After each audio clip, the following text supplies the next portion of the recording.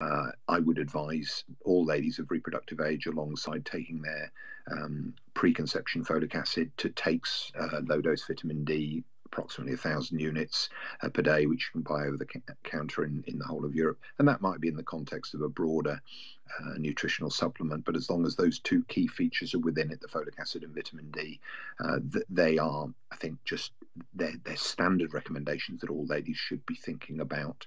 There may be more specific advice that might be relevant in people who are perhaps vegans or whatever, but that's something they perhaps should talk to their clinician about, just to make sure there might not be other elements that might need to be supplemented.